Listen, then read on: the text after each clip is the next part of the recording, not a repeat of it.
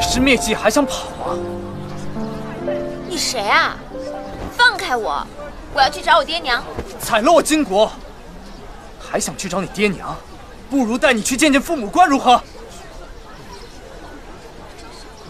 有病！登徒子！哎，探长。 哎，都散了吧！汴都连发了13封家书，你非得等圣旨下来才肯做决定吗？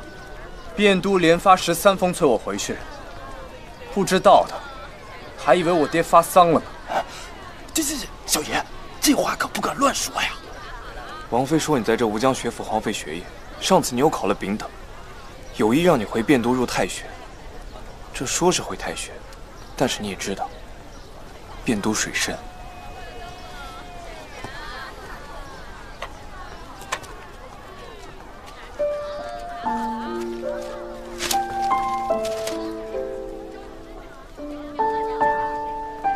汉臣，哦，书房找女史的事儿，爷要回汴都的话，作罢就完了。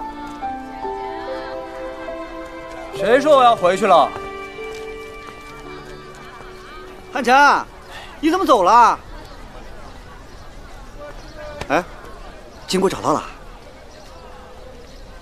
啊？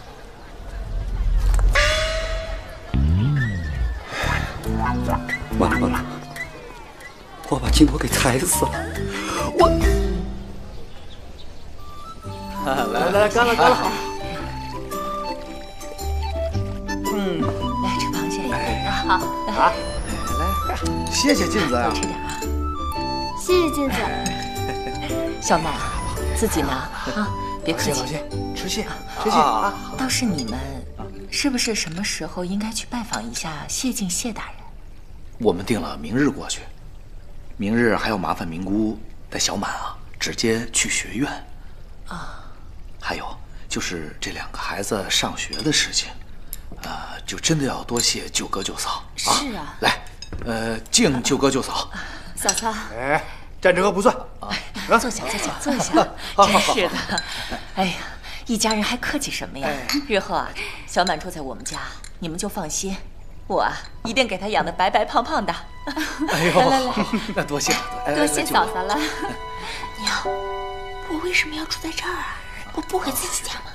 哎，好，来，吃，落魄货！哎，来，爹给你拜。来，这样拜，多吃点。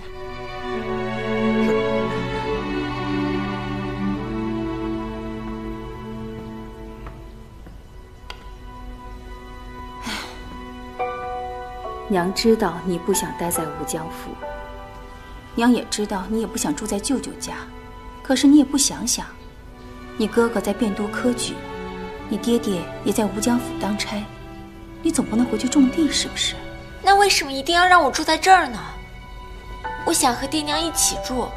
你爹官社远，还鱼龙混杂的，你一个小娘子，娘怎么放心呀？那要是我攒够了钱呢？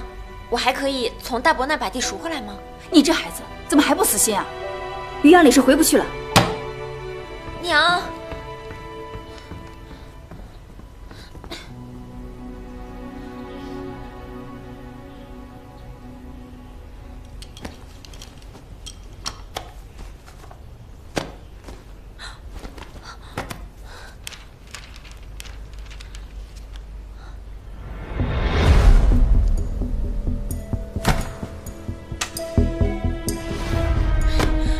完了，我的收据呢？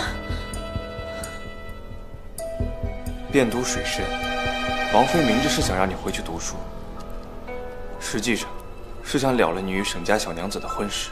哎，这抱朴斋无人整理，确实有点乱了。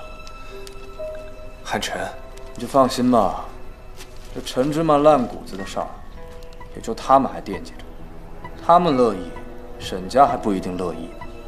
明日书院大考，你打算怎么办？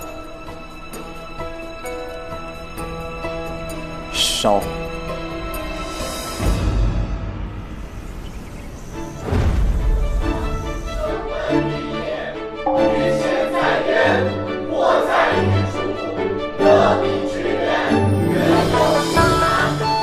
下为国，他山之石，何以为错？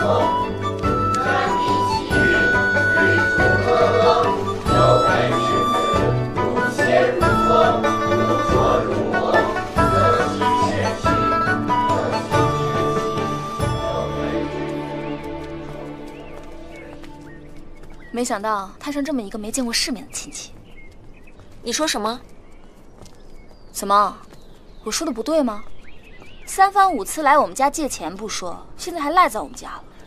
若非你当年烫伤我阿弟手掌，我爹娘也不会为了我阿弟停工1年，便也不会去你家借钱。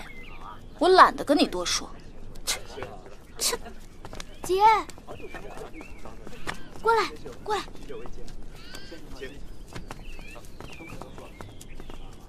今日大考，子由可有在读什么书啊？拜读孟子。只不过我父亲会随时检测我读书成果。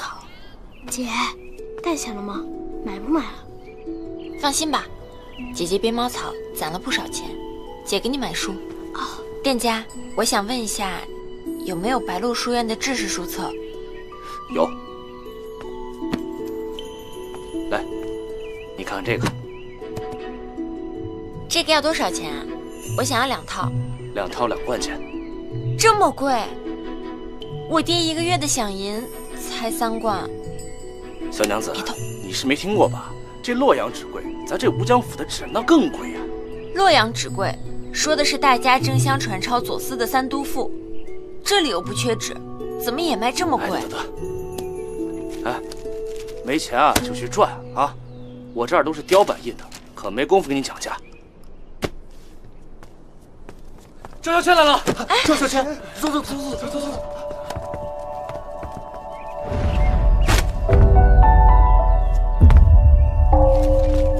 哎，姐，要迟到了，要迟到了！